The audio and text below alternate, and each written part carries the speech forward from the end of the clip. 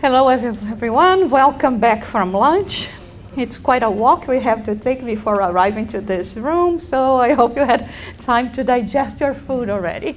We are going to have in this room the workshop that will about mediumship. So the idea here is that right at the beginning I'm going to be going very fast to some of the basic concepts until we get into some of the passages from the book in the domain of mediumship itself. And then we'll try to, my best to give at least 30 minutes for questions, because I imagine this is a subject that will raise a lot of questions. Can you look at the, if we prefer to move around, perhaps. Okay, you ready to start? Let's go then. So the first thing that we know about the mediums book is that it tells us that we are all mediums, okay? And that everyone is in any degree influenced by a spirit is a medium. So this is a basic concept that we have in the mediums book that is actually the most reliable guide that we can have in terms of learning and understanding about mediumship. So everyone that would like to be engaged in the subject of mediumship should actually read this book and from time to time refer to this book, try to understand and to grasp all the teachings from the spirits. But it explains here that we are all medium, but not medium in a sense that we are capable of producing ostensive mediumship all the time. In which sense Kardec and the spirits tells us that we are medium? In the sense that we are all capable of somehow, from time to time, feel and perceive the presence of the spirits, be inspired, receive an intuition, but it's not something that we can do on a regular basis, and bringing effects, regular effects, that would be then when we could be considered to be a medium per se. So even when we are not consciously, completely conscious, there is always going to be, or very often we will have this dynamic here. We will have the realm of the discarnate spirits and the one from the incarnate one that we can communicate. For those who were this morning in the lecture of Dr. Schwartz, he's talking already about a cell phone.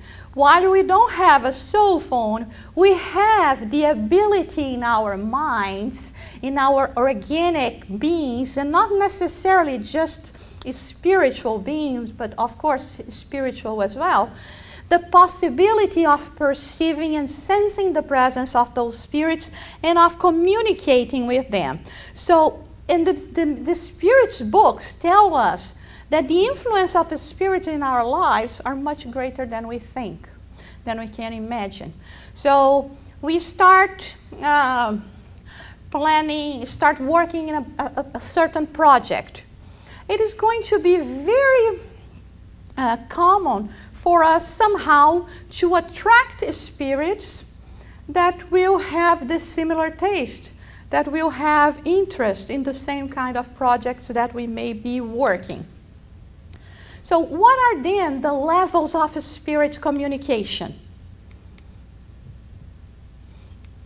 What are they?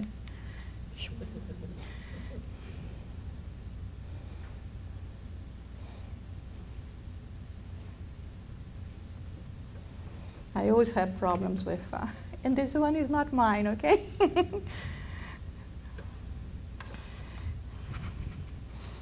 Electronics and things alike interfere with all of them. So,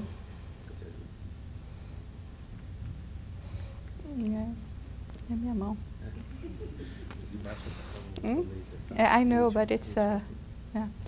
So the first level of spirit communication that we have, when we can say that everyone is a medium, is what we call subliminal level, where it exists without an apparent manifestation. It's exactly the example that we had before of those two little guys, the incarnate one, the discarded one, communicating without the incarnate one necessarily having the knowledge, the awareness that there is a spirit that somehow may be together influencing the spirit.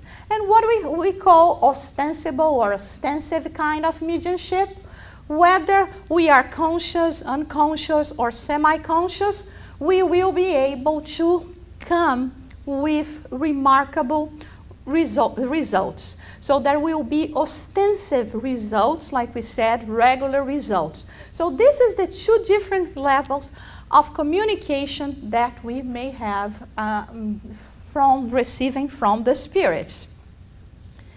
So in our daily lives, for instance, we will keep, for the sake of understanding, we will keep calling that mediumship.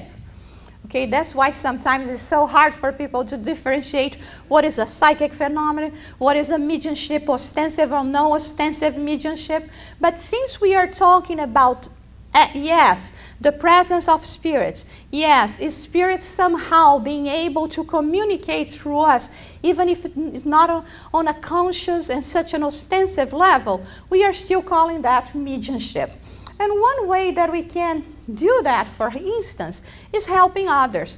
Every time we are going to be engaging in helping others, sometimes we are going to have spirits that may guide us. Have you ever experienced the in your lives, for instance, when you are talking to a friend and the friend comes to you and say, you know what, this is exactly what I needed to hear, and you say, I don't have a clue what I said that, but I just felt like saying that to you. Or maybe you cannot even disclose to your friend this, but in your thoughts you will say, oh yeah, why did I say that? And it's actually something that shows us that we can have a presence of a spirit. On the same manner, on the same token, we can, when we are engaging in negative behavior, such as gossip, criticism, or any kind of imbalances in terms of eating, alcoholic drinking, smoking, for instance, we can attract spirits that like that. They live their lives using eating too much, they love the pleasure of eating, or they like to gossip, or they like to criticize. So as soon as we engage ourselves in this kind of behavior, they will as well attune with us. The emergence of mediumship can be spontaneous. It's not going to generate any kind of discomfort. And you can talk to some mediums and they will say, no, it didn't, in my case, it was not something that was represented a lot of trouble. For instance, we know from the examples of Chico Xavier and also Divaldo that sometimes, not that they had trial mediumships, but that their mediumship, although it's spontaneous, actually brought a lot of trouble to them because it started very early in their lives, when they were 4 and 5 years old. So can you imagine that? But there are some kind of mediumship that we call trial mediumship that will bring more disturbances. In any case, mediumship is given to us as a tool for our improvement, as a possibility for our inner transformation and beginning walking towards this path of enlightenment. So we always have to keep that in mind. Signs of mediumship can be or when mediumship can appear, it is regardless of age, place, social condition, gender. You can be young, old. There are people that say, oh my God, I'm not a medium, I'm never going to be a medium. And I always like to mention the example of Manuel Swedenborg. He started demonstrating his mediumship, or for the first time he has experienced mediumship when he was 55 years old. So we can never say, and he really had a very kind of ostensive mediumship. So we cannot say for sure whether we are not medium and when it's going to appear. This is the $1 million question and answer, of course, that everyone that comes to a mediumship to a Spiritist center wants to know. Am I a medium? We still do not have any device that can, look at you and say, yes, you are a medium. In the sense, like we learned here, everyone is a medium. But to engage or to be working or serving or having this communication, interchange with the spirit benefactors or spirits on a regular basis, this is a different thing, different story. So it can manifest itself wherever we go. So we have many examples of mediums that have never heard about Spiritism. So mediumship, it is not a creation of Spiritism. It exists throughout history. We have seen examples and examples of the work of the mediums through the ancient history, for instance. The signs may vary to infinite, for instance, unexpected emotional reactions, apparent sickness, shivers, moral and or physical indispositions, excessive irritability, moody, aggressiveness, sleep disturbances, insomnia, or too much sleep. And when we read this list, we say, oh my God, I'm a medium. I have all that, and if not all of them at the same time, most of them. But we have to, be capable. This is why, it's so hard to say, am I a medium, to answer this question.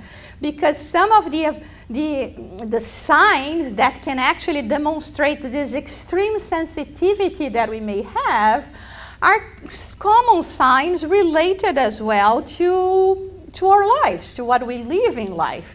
So of course, if I have a disappointment, I can have an unexpected emotional reaction without being necessarily a medium.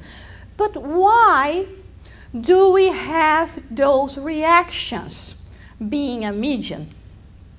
Nourished disturbance and bulimia, anorexia as well. Because mediumship, when we are talking about ostensive mediumship, mediumship is organic, is related to our physical constitution. Before reincarnating, we agree in the spirit world that we are going to be mediums, ostensive mediums, so to say. And so our senses, the way that is going to work in the sympathetic aspect of our body is going to be overstimulated, and they are the ones responsible for those kind of responses that we had, that we showed before. So it's the sympathetic that is going to emphasize or be more active when we are mediums. But we have to remember that it's not mediumship that it will bring disturbances to us. Mediumship is a beautiful thing. It's a blessing. So it's not here, and we have not agreed to become mediums because we have to pay our debts from the previous incarnations because of karma, but because it's a beautiful instrument to help ourselves and to help others. So it's not mediumship per se that will bring necessarily certain reactions or let's say not so agreeable reactions on us, but also the kind of spirits with whom we attune. Of course, if we are talking about spirits of a highly evolved level, we will feel like, I don't want it to come back to earth.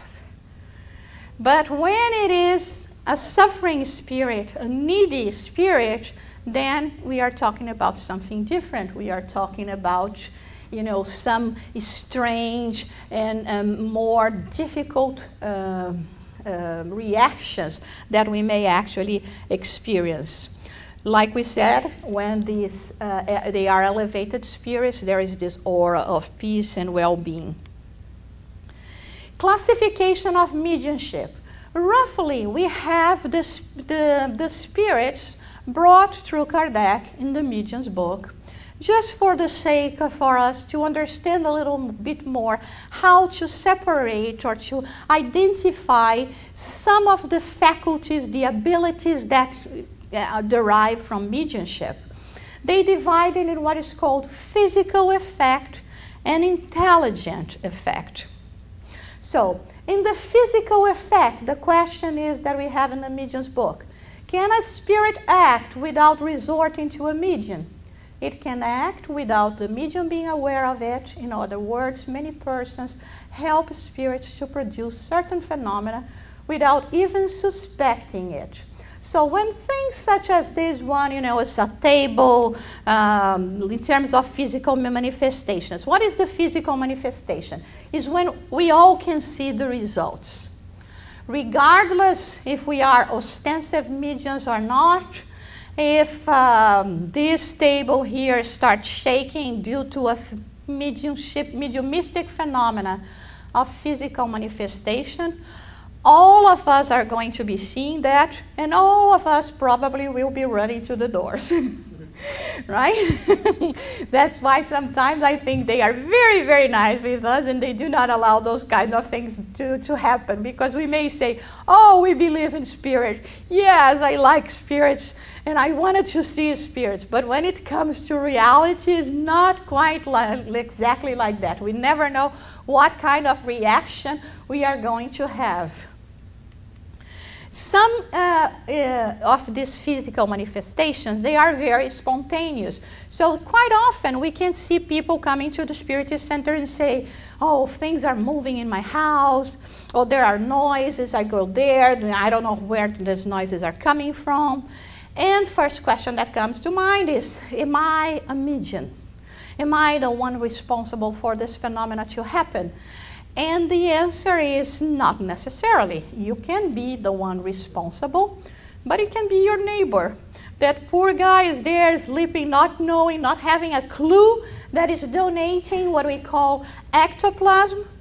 And the spirits that for whatever reason want to manifest in your home will gather this energy and utilize this energy to provoke the phenomena in your home.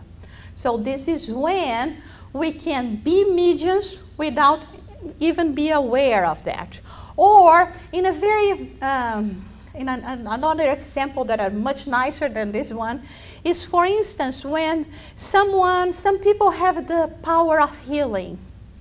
So when you don't feel well and you have a friend that, or a family member that you know that when they come to you and they put their hands in your head, you feel good, they are actually presenting a manifestation of physical manifestation in terms of mediumship.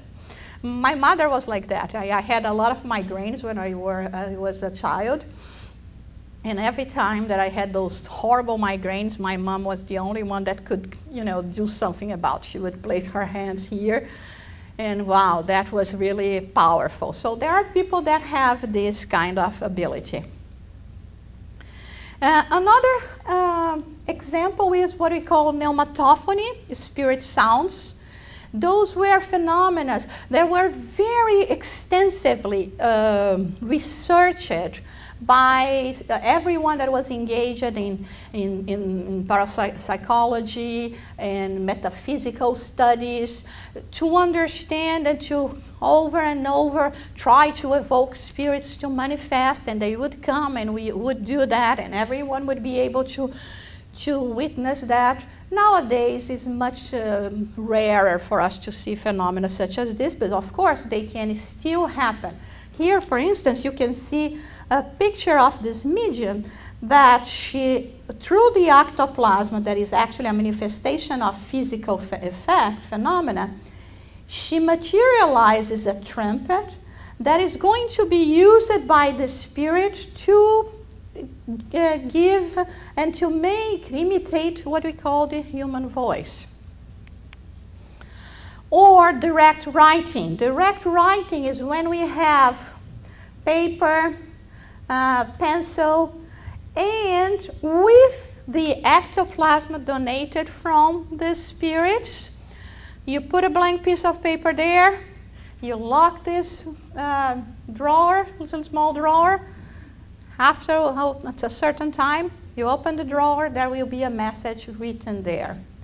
There was an exhibition in the Metropolitan Museum in New York where they presented some pictures that were taken from the photography of mediums, they say. And they had an example of a letter that was attested that to be written through this method that we call direct writing or pneumatography. And of course, the most famous one, and the ones that sometimes people really would like to see, is what we call the materialization. Of course, due to their nature, much more difficult to happen, but still happened before, happen nowadays. The most famous case that we have about spirit materialization, of course, is the case of Kate King, the spirit that through the medium Florence Cook materialized.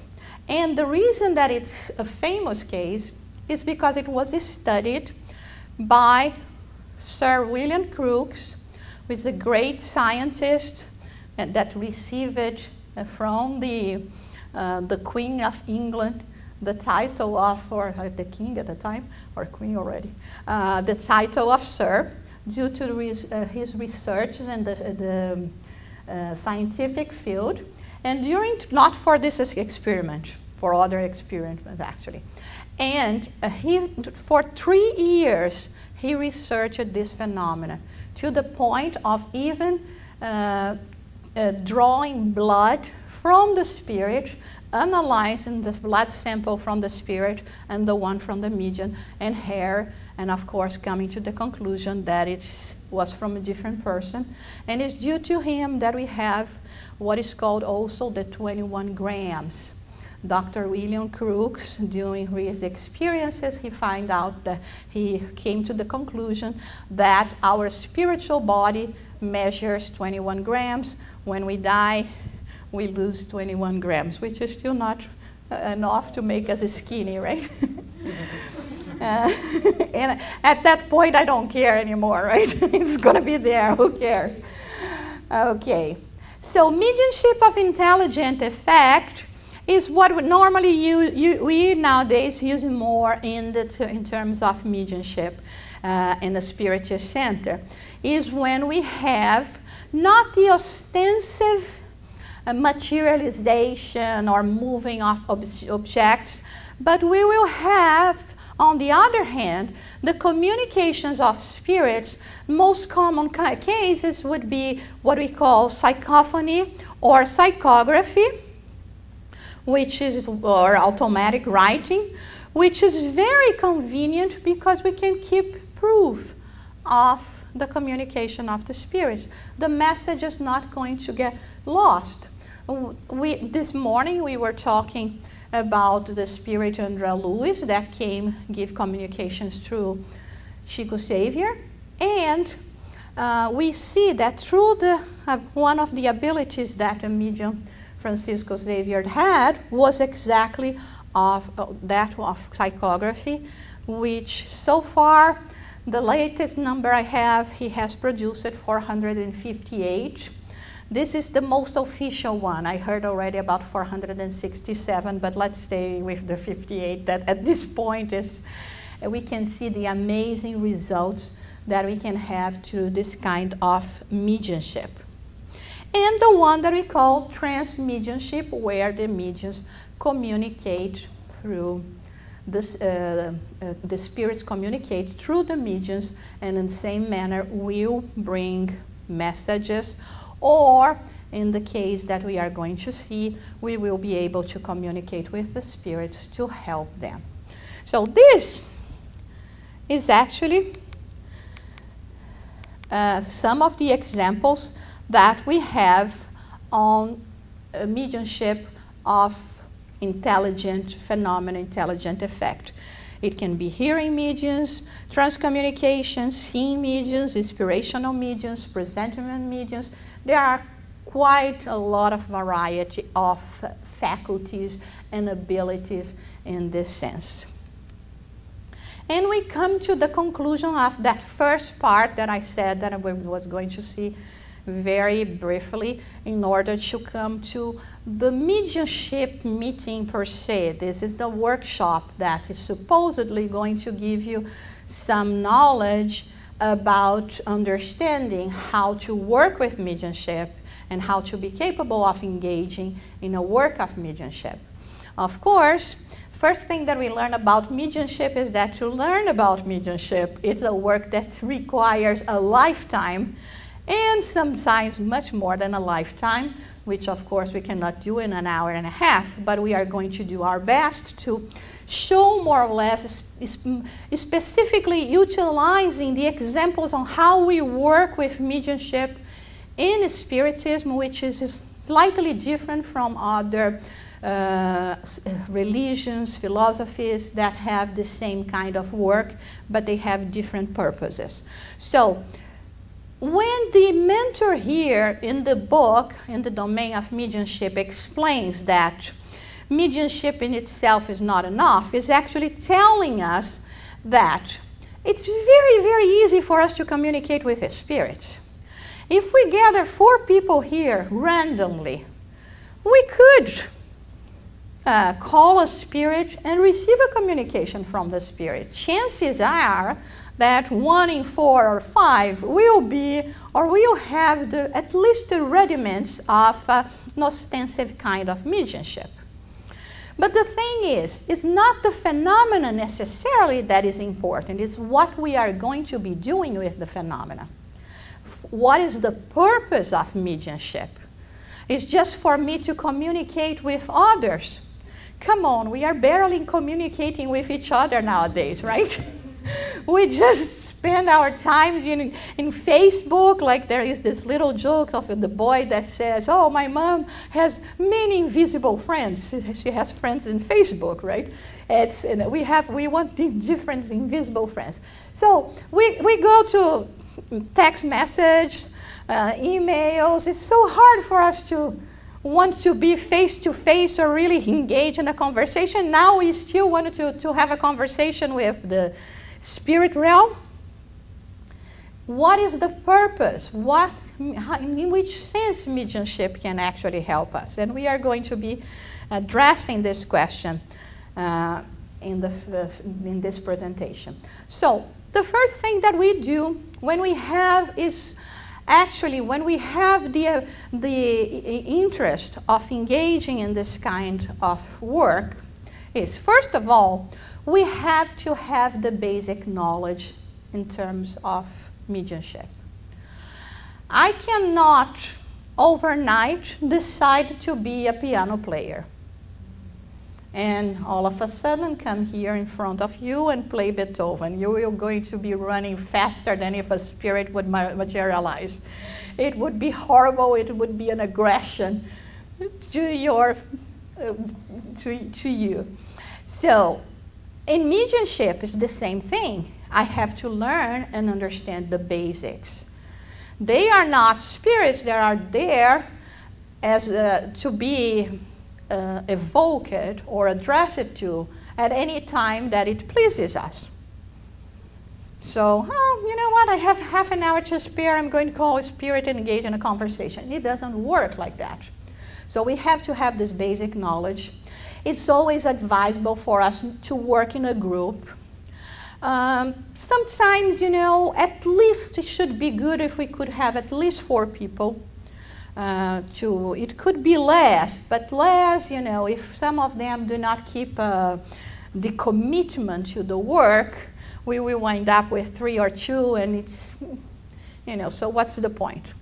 Let's try to have at least a minimum of 4 people. They say 4 to 14, it could be 4 to 20, up to 20. Why?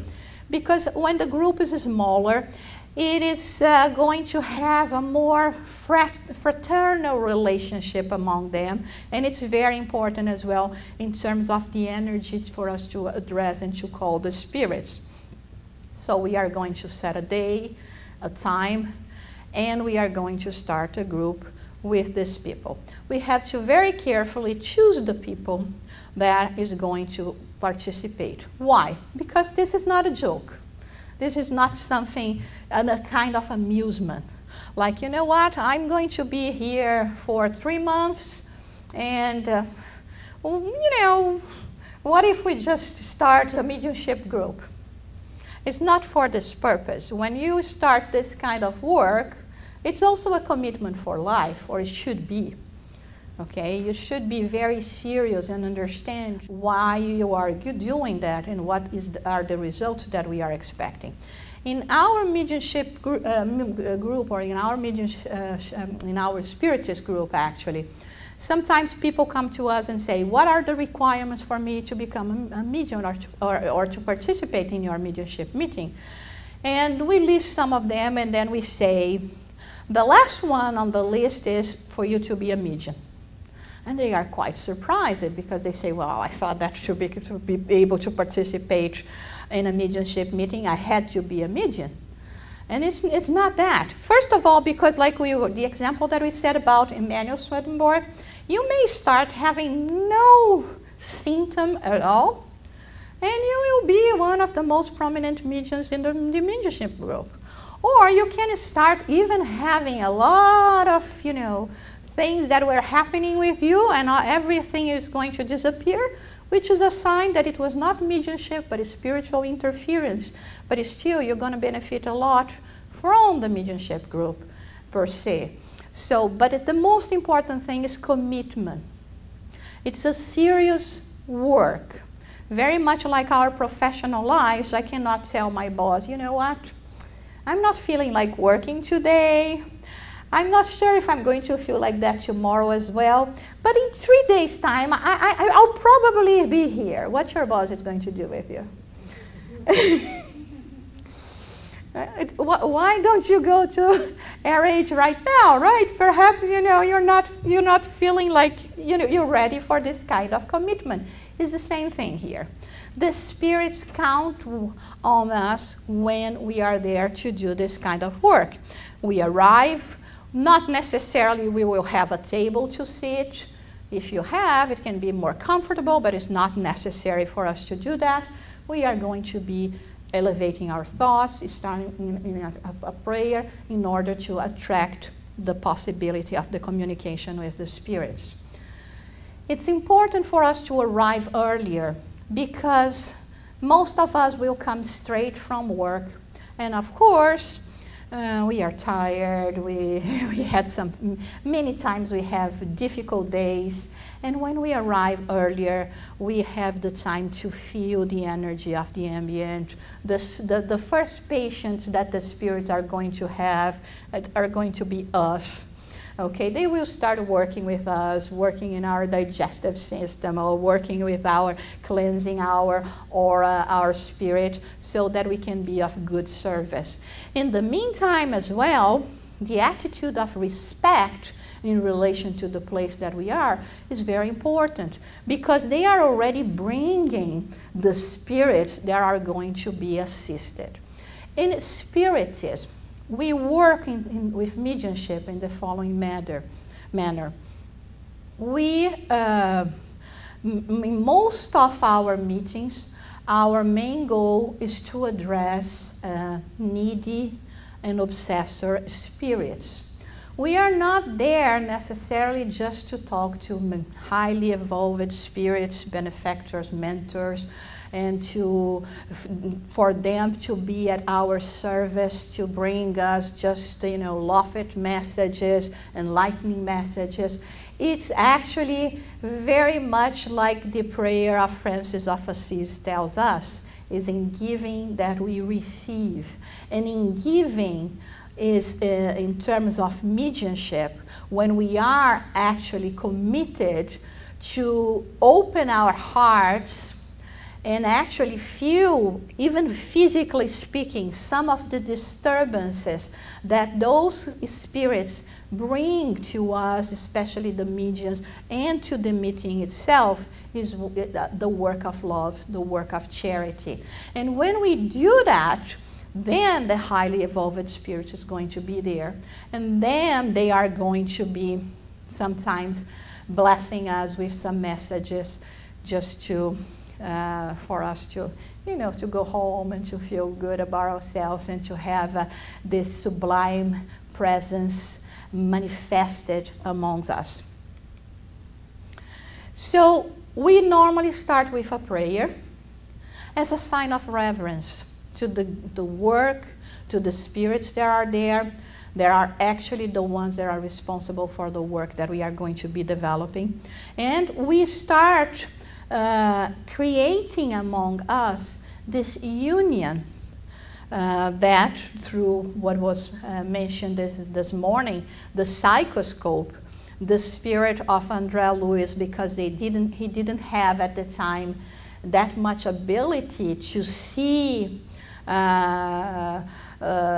clearly everything that happens in the spirit realm, because believe it or not, we have this kind of deficiency in the spirit realm as well. It's not because we are dead that we are capable of looking at different levels of energy. And when we are talking about higher levels of energy, perhaps an average spirit, spiritually speaking, will not be capable of seeing that. It's like we still cannot see all the spectrum of light. We know that ultraviolet exists, but we cannot see it. More evolved spirit, they can see that. So we have to, when we have to want to see the certain things and certain phenomena that we cannot grasp with our physical eyes, we have machines, we have some resources. So in this case, they have this resource that they call the psychoscope in the spirit realm, where they can see actually the energy field of the participants of the mediumship meeting. And so they see, like they say here, André Luiz, like a ray of sun on top of each one's head, connected to the highly evolved spirits and connected among themselves as well. So the meeting begins. After the prayer, a medium one of the mediums that participate in the meeting is going to be getting into a trance and receiving a communication from a spirit. As we can see here, they brought this spirit here to communicate. The spirit is approaching the medium that is going through connect with him, perispirit with perispirit, to bring about the message. What is interesting in this picture here is that for one difficult spirit that we have three, and one of them very highly evolved spirits helping in this process. So there are people that say, oh my God, I don't want to connect with negative spirits. And I say, but do you want to connect with positive ones? They say, yeah, I want mentors, I want good spirits all around me. And I said, well, there is no best formula to do that, to guarantee the presence of this level of spirit than to do this. And this is one thing that we have to understand about this kind of mediumship. So in the conscious psychophony, what we have here is that the communicant spirit is going to communicate through the perispirit medium's mind, medium's brain, and utilize the vocal cords to convey the message. So this is one type of mediumship, what we call the trance communication, conscious phenomena. What it means, conscious. Although the medium is actually giving the possibility for the spirit to communicate, it's not necessarily, it is actually most of the time absorbing the message at the same time that is, even before the message is conveyed. So sometimes what happens is, even before the spirit starts speaking, the medium already knows the story of the medium, the communicant. It can see, oh, it's a spirit that has died through, let's say, stroke, feel a little bit of the pain, has a glimpse of the story of the medium, and then the communicant spirit, and then it starts giving the communication. So what we see is more or less like this. The medium here is slightly detached the spiritual body, or what we call perispirit, and this perispirit of the communicant spirit go and connect. The connection is actually this one through this one, and through the physical body, the connection through the perispirit, the spirit is going to be giving the communication. And we see here another way of us looking at the work of the spirit through the medium. What is interesting here, in terms of us understanding the responsibility of this work, is the following. It's probably what you're still not looking. It is, you see those lines here? Yes. You see? Yeah. Yeah. Okay. All of those lines connecting with the higher force, the higher levels, one connecting with the other, are actually helping the medium in this process, and also helping the medium to control the communication.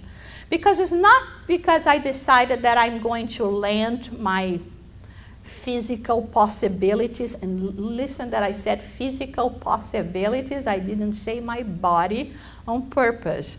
I don't give my body. I land my physical possibilities. That is not a complete takeover of my body, but the possibility of utilizing certain parts of my body to give the communication. And so I have to be in control of what the spirit is going to say. I cannot just allow the spirit to talk the way it pleases the spirit. And this is when the work, the experience, the discipline, the medium starts understanding this kind of request.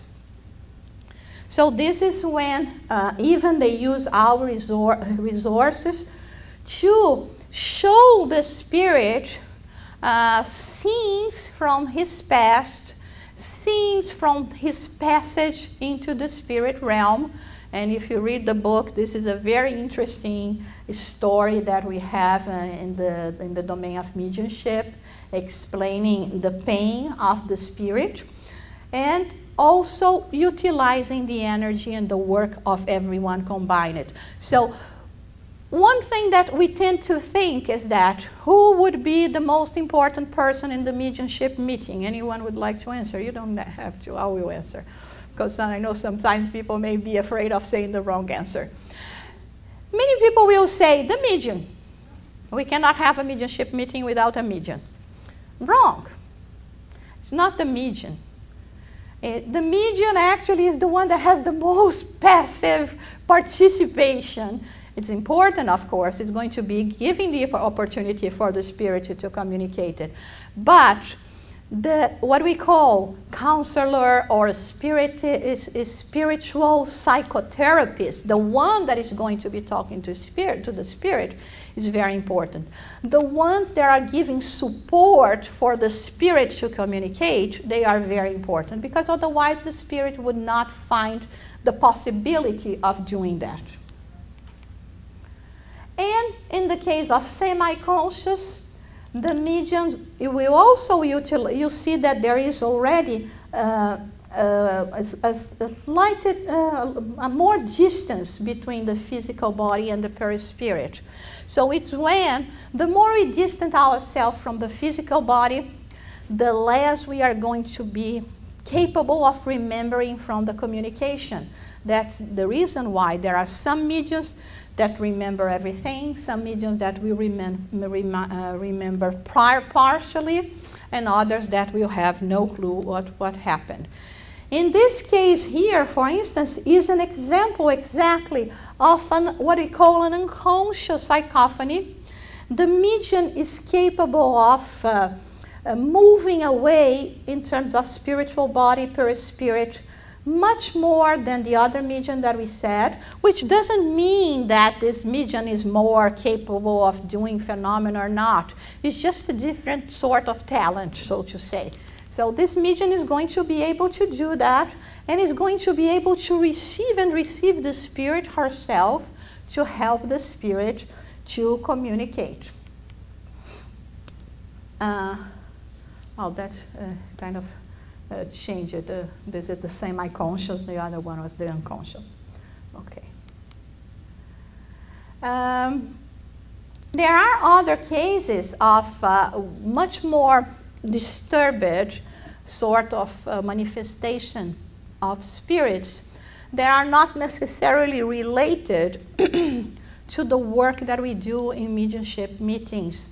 This is more related to the cases where people, whether they know of spiritism or not, whether they know of spirits or mediumship, sometimes they can be completely, this is how they feel, that someone else took over their body. And it's what we call torture somnambulism, in this case meaning a very deep trance, in the case of a very deep trance. And here it manifests, and we will call this as being mediumship, but in fact is much more a representation of what an obsessive process can bring and how can influence the one that is being obsessed. I'm just giving a general glimpse about especially certain subjects like this one. We always end the meeting with a prayer, again, to help us release ourselves from any residues that may still linger in the room, any one of us, and in appreciation for the work of the spirits and everyone that was there. One of the questions that people have is, do we need to have mediumship meetings? Can the spirit do this work themselves? Maybe you have written already this question for me, right? For later. It's an idea, but I'm going to be answering now. The thing is, they do not necessarily need us to perform this kind of work. But it can be, in the sense of collaboration, a very good teamwork.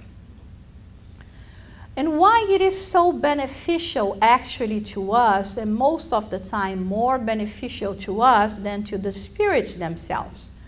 Because we have the opportunity of learning firsthand about the realities of the spirit world. They say that when a spirit comes to communicate in a mediumship meeting, many times we will say, we have nothing to do with the spirit. We are wrong. The spirits that they are going to bring, most of the times, will be related to our community. Either to ourselves, the mediumship group in particular, or to the people that may come to the Spiritist Center for assistance, or to us, or to someone in the neighborhood. The cases that they are going to choose to come to us will be cases that will directly help us, even if in an unconscious level. Many times, for instance, they can bring a spirit of a suicide. And we will help the spirit, we will address the spirit most of the time saying, you know, that God is forgiveness, that God gives us always opportunities, emphasizing again forgiveness. And then we'll say, well, there is no suicide here. Okay, everyone is still alive. Not a suicide in this lifetime. But one of us may still be a suicide in previous existence and may still deal with the guilty that this suicide provokes in us. Even if 2, 3, 4 incarnations ago, now that we are more aware with the respect that we have towards life, and this guilty that we bring that is enrooted in our spirit, of course, affects our life now. And when we are hearing, or even when we are the ones that are the spiritual psychotherapists talking to the spirit saying, listen, God is forgiving us. We are telling that to the other, but we are in this moment going through a process of catharsis, spiritual catharsis, that will also benefit us. So even in this case, it's not something that was just chosen randomly. It is something that is going to benefit the spirit of some of the components of the group. In the book Mediumship with Jesus, written by Dr. Alirio Cerqueira, he also explains to us that many times what we normally call it the anemic shock. The spirits, such as the spirits more, with more a more dense perispirit, they are so disturbing that if they do not come and communicate through a meeting, let's say a mediumship meeting, it can take longer, their process of recovery. So what happens then? They come, and when they are about to make this association with the medium, but of course with the participation of everyone else, they unload their burden, let's say that heavy cloud that they bring, in the medium. Who wants to be a medium, right? Okay, they unload that, and at the same time that they unload this energy, they will gather in exchange a purer form of energy that not only us, but everyone that is participating is actually sending to them. So here we are, have a spirit that, is really that black cloud unloading and getting a little of the, I'm not going to say white because it would be too much presumptuous on our part, but let's say white, okay, part of, all the things that we want for the good of that spirit. So they will live there, not necessarily reformed, but they will live there in much better condition to them, the spirits, be able to do the job. Because Dr. Alirio even says, it would be very pretentious on our part to imagine that just in a conversation that normally takes 10, 15, tops half an hour, we are going to make the transformation of a spirit. We cannot do our transformation in 10, 15, 30 minutes. And believe me, there are people that try to do that on our daily basis, right? But how can we have the idea that we could do the same? We can just prepare them better for what it is to come. So this is basically the most important thing for us. Another thing that it's some of the questions that perhaps you could address is sometimes people say, why one medium, it seems that it always gives the same kind of communication. Suicide will always come and communicate through this medium. The suffering spirit that just cries is always going to communicate through another medium, and the tough ones is going always to communicate through another medium. Sometimes there are people that even think that those mediums are faking or provoking what we can call animism as well.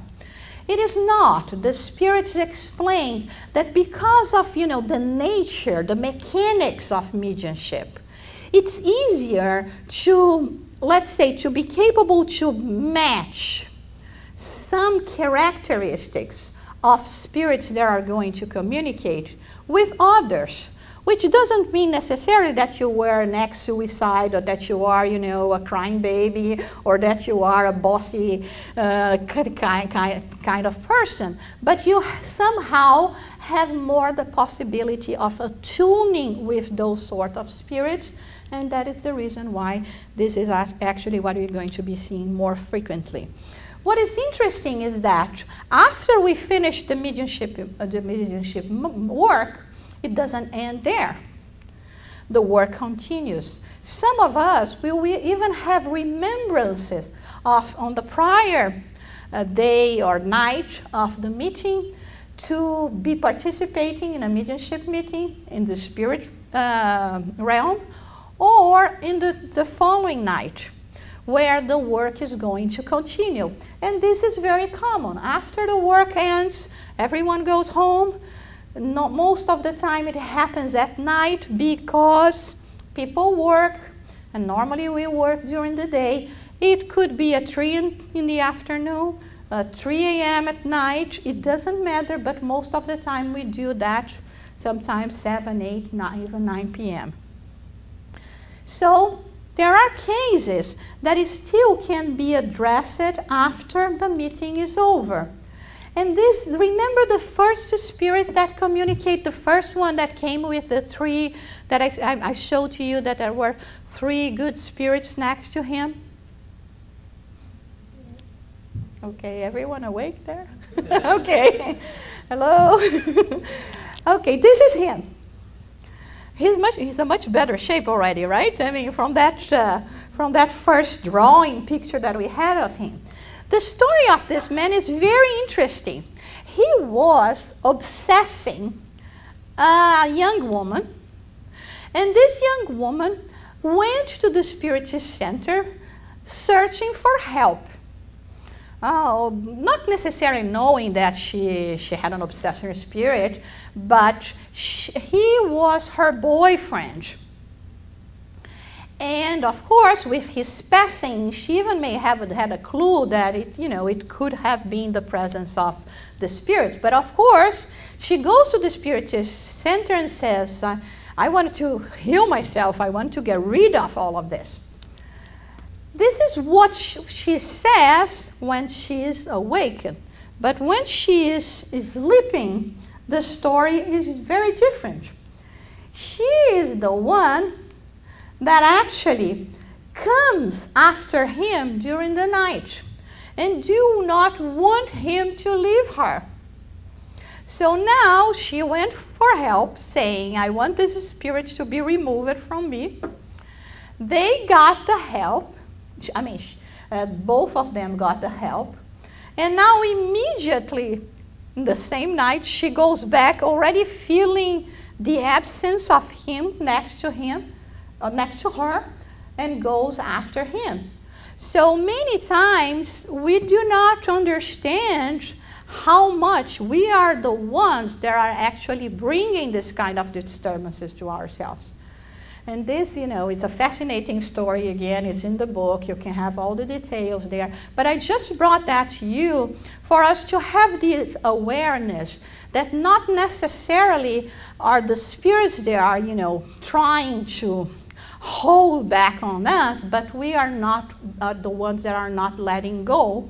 And everything that we are feeling as a result of this kind of sick relationship is actually the result of ourselves, of our will, of what we are doing. So in this case, here now, the spirits will be working to actually try to prevent her to go after him when he's actually already receiving treatment and in a much better condition to understand what happens to him, his passing, and start all this process of growing again. And one thing that Kardec does with us is, the most important thing in Spiritism is not mediumistic phenomena, but its principles and its moral consequences. I always like to bring this idea of Kardec, because after we spend hours and lifetime studying and trying to understand mediumship, he says mediumistic phenomena is not always important. Important is the principle, the moral consequences. If we do not learn from this tremendous possibility that we have, this blessing tool that some of us may have been granted, and others that not necessarily have it directly, but is a member of a group that works with mediumship, for instance, we will be wasting a precious opportunity. Mediumship, in the way Spiritism understands, is a blessing that we receive for our spiritual betterment. Is a way of transforming ourselves by being capable of having compassion for others, of understanding the suffering of others, that if they are not our own right now, we can be sure they were in the past, or we can never say what the future holds for us. So it's very important for us to start developing that. And it's only by the amount of love, compassion, and charity that we have within ourselves that we are going to be capable of knowing more or less how well we are doing in this process of evolvement. Other than that, it's still a long way to go. So if we have this possibility, my advice, the advice that we receive from the benefactors, from those that have been working with mediumship for so long, will always be this one. Do this work, embrace this work with love, with dedication, and having the understanding how important this work can be for you, for your life, for your family members, the community in which you live, and from the benefit of the planet. And in this sense, we are going to be able to actually get advantage this time of this knowledge, of this understanding. So this is what I had to present for you today, and I'm going to be open for a Q&A session until 3 when we have to stop.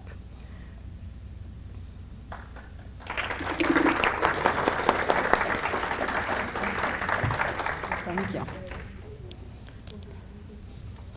Okay, I just need you to speak louder because I have a hearing problem, so, okay. At the meeting, who is a psychotherapist? Is it a role assigned to a certain member or the most experienced? Can I ask you to speak in the microphone, please? Thank you. At the meeting, who takes the role of psychotherapist? Is it the most experienced person at the meeting, at the group, or it depends on what kind of situation you have to handle, or it depends on kind of like for the purpose of training? Okay. With different people involved in it. Okay. So, when we were emphasizing that the medium per se is not the most important person, everyone is important. It's just because we tend to believe that since we are talking about mediumship, a mediumship meeting, the medium is the one that is going to be propitiating the possibility of giving the communication from the spirits. We tend to believe that they are, the stars of the show. This is not true because everyone is important. So the medium is important because it's going to bring give this possibility. The spiritual psychotherapist is very important as well because if they do not have not only the knowledge, the expertise per se in terms of how to address the spirit, if they don't have the heart, if they don't have the compassion, they will not reach the spirit. There is a very beautiful story of one of the spirits. There is actually one of the greatest mentors that we have in Spiritism that is called Dr. Bezerra de Menezes. And this story describes Dr. Bezerra in a mediumship meeting where he is playing the role of the spiritual psychotherapist. And it was a very difficult spirit communicating, very rebellious. And at the end, the spirit turns to Dr. Bezerra and says, "You are changing me. I'm hearing what you're saying, but not because of your words, but because of the love that I feel that comes from you to me." So it's very important. But then it's not only the love that comes from the spiritual psychotherapist, but also from the what we call the supporters of the meeting. Sometimes people come and say, I'm not a medium, I'm not a spiritual psychotherapist. What is my role here? I said, it's pivotal. Because you are the one that is giving the support for the medium to give the communication, for the spiritual psychotherapist to be capable of receiving this intuition, enlightenment, how to address the spirit, but at the same time to address with love. And they are the ones that will provide all the support and all extra love and compassion that will actually help us to reach the heart of this spirit so that they can change. They are there, let's say, dying to change, but no one paid attention to them before, or they are so lost, they are so much in need, and when they see a group such as this one, sending all this attention and love, is when they actually change. More questions? It's good because then everyone else can hear as well, if you don't mind. No, I don't mind. You mentioned that the spirits come to the, there's some, at certain times, certain mediums receive or accept certain types of spirits because there's some affinity. And my question to you is this: according to the level of knowledge and experience from a group, for instance, I'm participating we're studying, it's a mediumship studying group, and I noticed that the spirits are easily convinced, meaning that it doesn't take a lot of time to really touch their hearts. Is that providential? Is that the spiritual realm really working in organization to make us that possible for us to be successful, or to see what goes on? Oh, thank God it is. Because it's very much, let's say that we are medical students, okay? And of course, we have to start somewhere. Normally, when your first surgery will be probably an appendectomy. Okay, they will not put you to do a heart surgery, open heart surgery, or a brain surgery at first. So it's the same thing in terms of our work. The more we start working together, the more we start understanding the mechanics of mediumship, the more we grow in commitment, discipline, responsibility, the more as well the cases are going to become more difficult or more complex. But at the same time, where we will feel even more fulfilled and reward. Even when we do not see the immediate transformation of the spirit, but we know that, this process is happening. But evidently, this is what happens. They will bring cases that we are going to be capable of handling. And they know as well, they know that, our self-esteem is still something that we value that so much. And I mean, when we feel that we are capable of helping, and we have those immediate results, we feel so good about ourselves. We feel like, oh my God, this is great. I want to come and go back.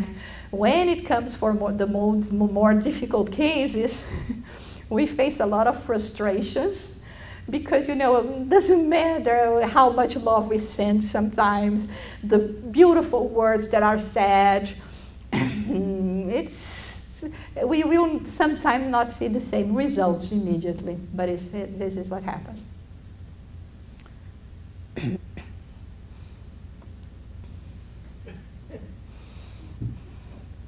It's charity, my friend. At this point, to me, I don't know if for everyone else, but... Jussara, thank you. My question is, as parents, if we notice that our children at an age of adolescence or younger possibly start to exhibit the mediumistic phenomenon, what's the best way to help our children do that experience? Very good question. And if you go to www.spiritist.us, you can download for free the entire course of mediumship in English and already translated to Portuguese, because this time we did the other way around. It was written in English and it has become a success, and then people asked us to translate to Portuguese. And we have a whole class lesson only about this subject. Okay, www.spiritist.us, which is the website of the United States Spiritist Council. The thing is, our children nowadays, thank God, because they are a better version of ourselves, but you know, I cannot wait for them to receive us back, and we are going to be the ones that are a better version than themselves. And they are going to be the ones that will say, remember that you said I was not such a modern machine, now I'm better than you. I came with more ships than you had before. Anyway, so of course they are coming in a much more advanced version, like Benjamin Franklin also said in Tombstone, what he wrote for him, Tombstone, I'll be back in a better version of myself. And they are actually presenting more of this sensitivity. But using what I have just read from Kardec, we as parents, educators, or Spiritist educators should understand that we, even when we are talking about mediumship, the phenomena per se, it's not the mediumship, but the result of the phenomena, which is my personal growth. And this is what we are going to emphasize with, especially with children, in terms of giving them a good moral, ethical basis on how to behave in life for the sake of themselves, not because of others. But when we are good, law of cause and effect, we reap good as well. When you're not, we know what's going to happen. When we are talking about teenagers, some of the teenagers may present more ostensive aspects of mediumship, but even then, we have to be very careful on how to introduce mediumship to them. As much as possible, we should refrain from using them as mediums. We should enlighten them, bring them the knowledge of mediumship, very much like we bring ourselves. And we have to remember that because we are talking of organic phenomena, and that is sets on the basis of our even brain activity related to our nervous system, the sympathetic side. Before the age of 18, the brain of the teenagers are not even ready. So we should try to wait for all this formation. And plus, on top of all that, if we adults cannot have or find it difficult to deal with the seriousness of mediumship, the commitment, the discipline, because listen, you can decide to use your mediumship or not, it's up to you. You can decide to be part of a mediumship group or not, it's up to you. And normally when people come to us and say, should I come for the mediumship studies or mediumship meeting, or should I go to studies? We say go to studies. It's going to be more beneficial to us. Why? Because even if you are an ostensive medium, you do not need to sit on a table and work your mediumship. You can, because what is the mediumship for? It's for us to help ourselves and to help others. So I cannot, for a certain reason, utilize my gifts, my faculties in an ostensive manner. I can use them in a non-ostensive manner, dedicating to others, volunteering in hospitals, in nursing homes, cooking for shelters, whatever good you can give to the world, you can be rest assured that you will not have any side effect of not using your mediumship. In fact, because I am in a neutral crowd, when I'm not, it's more difficult when I have to say that, but I will say it anyway, because you are a neutral crowd. When people come to us and say, oh, I'm a medium, I used to work with mediumship, and I need to go straight and work in your mediumship meeting because, you know, otherwise it's something bad is going to happen to me, or blah, blah, blah, all these kinds of things. They say, it's actually the best alert that I can have to say, well, this person has to learn a lot about mediumship. They don't know nothing about mediumship. So it's a completely wrong misconception, idea that someone may have of mediumship. I experienced that myself. I'm a medium. For a certain time I was working in London. We didn't have the mediumship meeting. I never had to go to, you know, I never had any problem like getting crazy because I'm a medium, I'm not working my mediumship. You go and do other things. Give the water in the center, work in the passes, work in the presentation. Come on, they don't materialize themselves. It's a lot of work. Sometimes, like I say, I spend a whole day just looking for the perfect image. You know, there is always something you can do, and when you are doing the work of goodness, this is what mediumship is for. So in this case, in the case of the children and teenagers, there is no need for us to immediately introduce that. Many people will say, well, but remember, we have examples of modern examples. Chico Xavier, 4 years old. Divaldo, 5 years old. Come on, they are different examples in terms of what they represent in the history of Spiritism. Even the Sister Fox that were very young, or the mediums that worked with Kardec at that time that had like between 12 and 15, 16 years old. But remember, at the time of Kardec, with 14 years old, you are getting married. So we don't remember that. We just say, oh, they were 14 years old. And those were different times where those spirits came prepared for a mission. And they were assisted by spirits in order to help them to counteract eventually, you know, some physical side effects that they had. And come on, how many of us would be able to withstand what Chico Xavier and Divaldo Franco had to cope with because of their early demonstrations of mediumship? They were beaten, they were criticized, they were, called crazy. They went, through all difficulties and burdens. And so the best thing is, let us wait, let us give them the theory. And exceptions may exist. We are going to be addressing exceptions. But as much as possible, let us delay their engagement in the mediumship meeting. Questions? I think we have time for.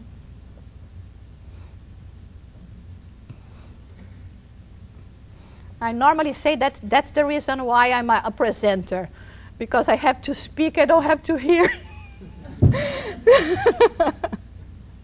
Yeah. Jussara, what is it that sometimes during our study sessions, mediumship study sessions, not the actual meeting, a lot of people in the room start feeling sick and suffer strong influences.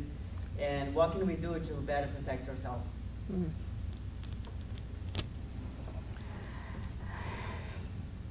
What a question, right? I wish I had the answer. The only thing that we know we can do is actually strive not to take the wrong path. And the more we persist in the good, the more we will actually be building our own protection, not necessarily depending on the protection of the spirits. But because it's like the law of physics, like attract like, the same way that when I am capable of enlightening myself, of resonating a different tone of energy, I will be more prone to connect with this kind of energy as well. Remember the story that Jesus said to the one that was giving and didn't use it will be taken, but to the one that received it and used it more will be giving even more. It's more or less like that. It's not that it's going to be given more talent, but in terms of protection, I already worked in what I have to do for myself. Of course, in the meantime, while we still are not capable to, at least maintain 24/7 this zen or vibe that we could radiate around us, we always can resort to prayers as soon as we feel some of the symptoms of something wrong it's happening. Sometimes it's like, you smell rain coming, you start paying attention before the rain comes. Okay, so it's the only thing we can do. Of course, when we are striving in this path of goodness, we will awaken opposite forces that will try to remove us from this path. Why? Because they have a personal problem with us? No, because they have a personal problem with being good. When people become good, they are obliged to be good as well. It's very easy when we say you do something wrong and people come to you and say, wow, you did that. And you say, well, everyone does. But when everyone stops doing that, you do not have the excuse anymore of saying everyone is doing that. And it's the same thing for the spirits. They feel that they can delay somehow their advancements while they see that we are not doing the good that we can. But when they see each time more the transformation, it's like, a call, a strong call to them saying, this person was not such a nice person. Look at them now. They are striving to change. So basically this is one of the reasons why they try to stop the work of goodness. But we persist. It's also a test. In every, I always like to study, the Egyptians, the Greek, and all this initiation process that they had to go through to learn about the mysteries, and you have that in other philosophies as well.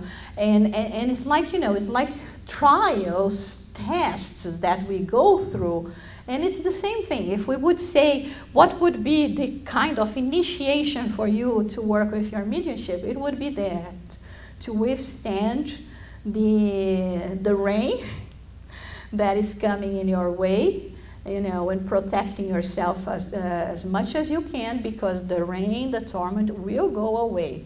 It's just a matter of us persisting. And do our homework, do what we have to do. I don't know if we have time for another question. I think a last question.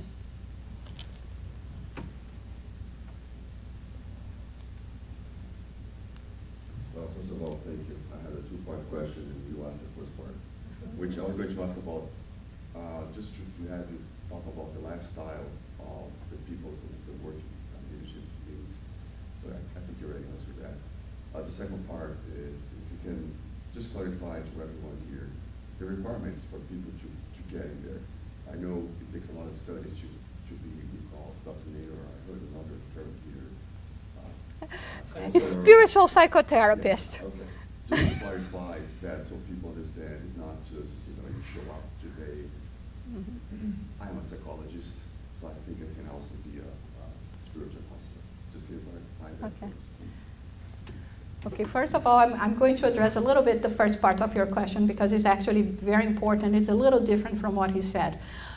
Mediums, participants on mediumship meetings are not saints. They are not more special than anybody else. Okay, we cannot imagine that they do not go through burdens, to sufferings, and to happy moments, and to disappointments with themselves. Because sometimes we look at the mirror and we are ashamed of ourselves.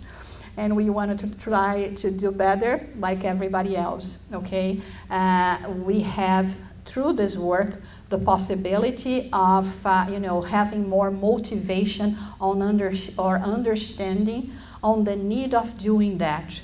But we fail many times, we catch ourselves up and we try again. So there is nothing special about being a medium. It's just another opportunity for us to grow. And even the Spirit of Emmanuel say that, especially the mediums are the ones that owe more to society in general, spiritual and physical, and that's why they have asked for this gift, let's call it this way, okay? The second part is in terms of requirement. We know that in Brazil there are courses that it takes like 5 years, 6 years, from 3 to 6 years for you to be able to participate in a mediumship meeting. We don't have the same kind, as far as I know, here in the U.S. and other parts of the world. We don't have courses that are that long. Sometimes we have courses that are long, but mostly the requirement is for you to have the basic knowledge. And one of the reasons why those courses can be very long in Brazil is also because sometimes we are talking about a class that we will have 100 students versus here a class that you have 5 students, you go in a different rhythm. So it's also important for us to know that. We emphasize study all the time because it's the only way that we can learn, we can grow, we can get motivation, and we can use this gift well.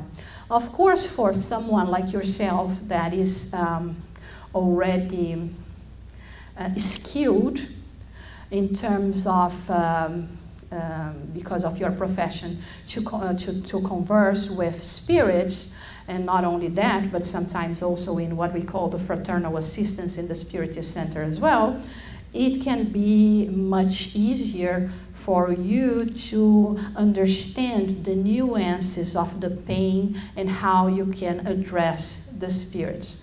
But then again, remember that the Spirit André Luiz was a medical doctor, and when he went to the spirit realm, they told him, well, you know medicine from the physical body. When we are talking about the mind and the spirit, is a different thing in terms of, so we do not know exactly what God has in store for you.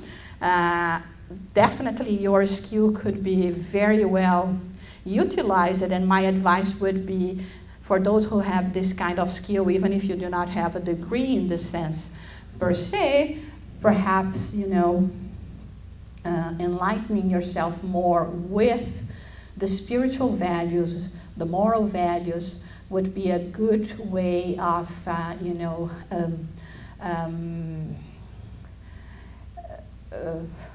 do I say? To excel even more what you already have, and always never forgetting that the main component in this case is going to be how much love and compassion you will be capable to give to the spirits that are going to communicate. You can have all the skills, but if you do not have, we are not saying that only love is important, because then we would be nullifying all the need of us understanding and studying. But it's a very, very a crucial component in this sense.